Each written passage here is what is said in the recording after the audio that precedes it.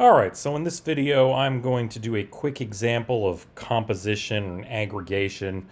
So basically what we're talking about here is, so if I'm going to just create, let's say that I'm modeling companies, businesses. So maybe my company has I'm going to just make these, well, I'll do it the right way, I guess. So we'll do, maybe the company has a name, right? And maybe it has a number of employees. Okay, it probably has an address. Okay, whatever. So whatever, attributes of the company you care about. Okay, and so then maybe the company has a CEO, all right? And so what we've done so far in this class is all of our attributes have been either simple types like string or int or things like that, or I guess the most complicated we've got is that we've had arrays of strings and things, So maybe you'd have something like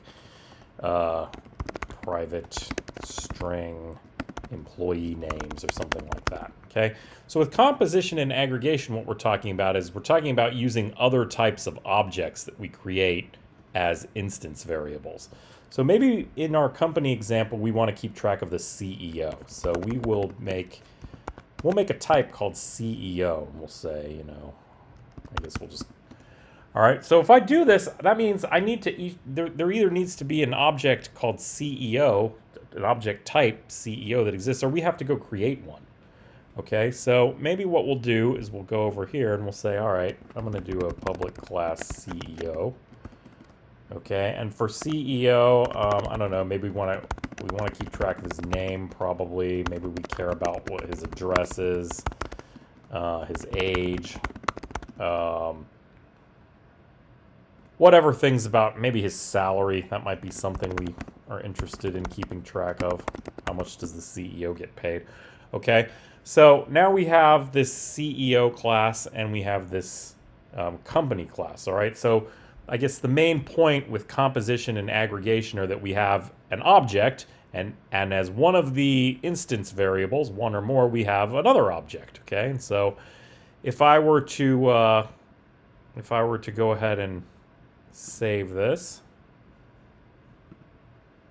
okay, it says, oh, I can't find CEO, so I need to first go in here and save this guy.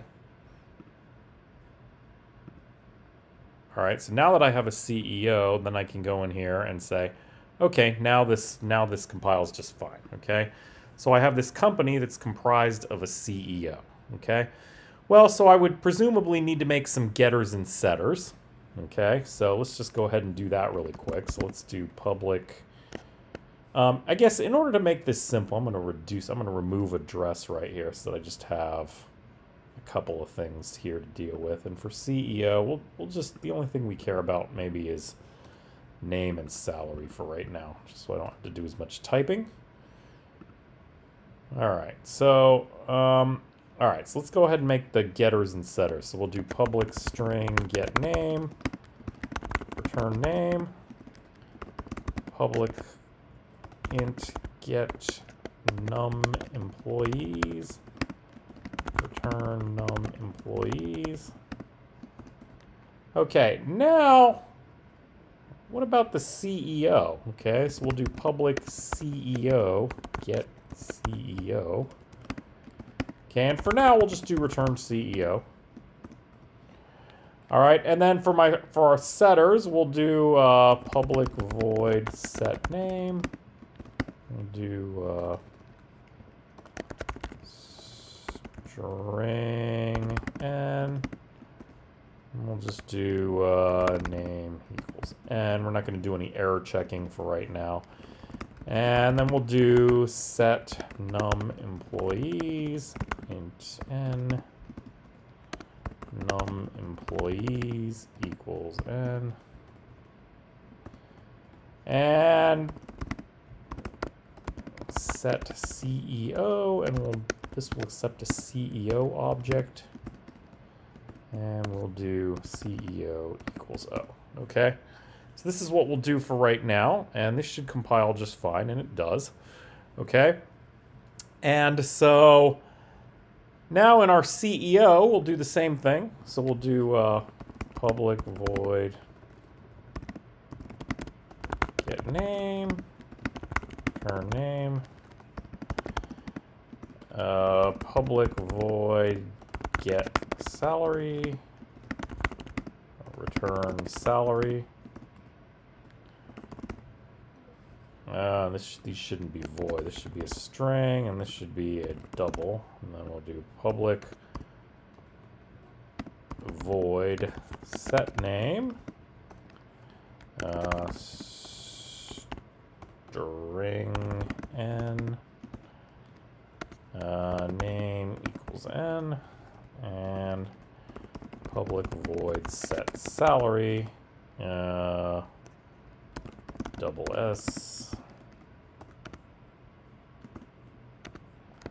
salary equals S. Okay, so our CEO compiles, our company compiles. All right, so now let's go ahead and actually try and use this. Okay, so let's go ahead and make another class right here. So we'll do public class impl, public static void main string args. Okay, so we want to create a new company. So company C equals new company. Okay, notice we haven't made a constructor yet for company. Okay, so now let's go ahead and, I mean, we could create a constructor here to make this easier to do, but for now we'll just use our setters. So we'll do c.setName, we'll make this Exxon. Actually, we'll do Facebook. Okay, and then we'll do c.setNumEmployees. I have no idea how many employees Facebook has, so let's just say it has 20,000, 10,000. I have no idea. Okay, and now let's go ahead and set the CEO. Okay, well now wait. If we want to set the CEO, okay, the set CEO is expecting a CEO object, so we need to actually make a CEO before we can do this. All right, so let's go ahead and jump over here and say, all right, CEO, my CEO equals new CEO.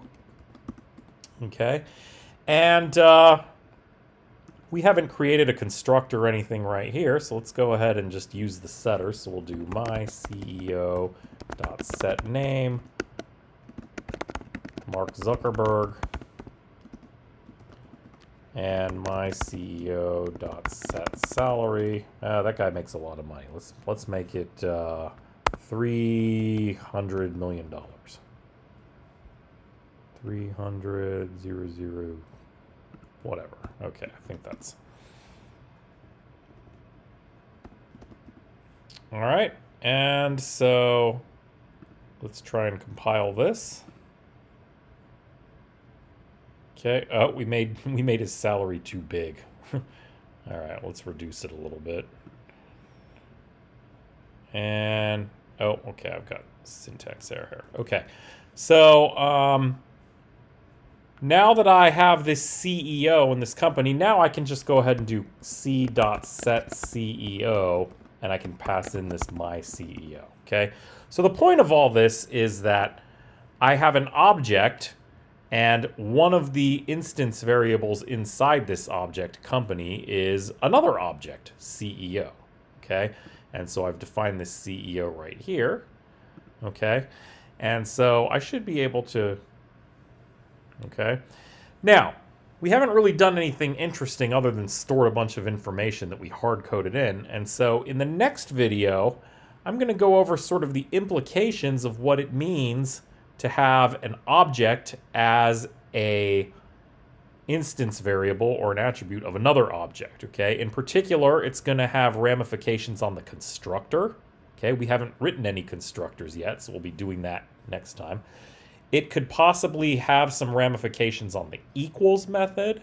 It could have ramifications on the toString method. And we have some possible information hiding issues, sort of like when we had arrays as instance variables that we're going to need to deal with. So all of these things come into play when you start using more complicated objects as instance variables. All right, and obviously in this example for company, we could have had a lot more instance variables. We could have the address and we could have the industry and whatever else we wanted to keep track of for the company. And same thing for CEO. In addition to name and salary, you could have his address, phone number, social security number, who his secretary is, whatever you wanted to keep track of the CEO, his age, where he went to school, all of that kind of stuff. Okay, but the point is that with composition and aggregation, the main idea is we're talking about an object that has as its instance variable another object type. Okay, and all of the things that entails. So in the next video that I have, we'll start getting into some of those issues.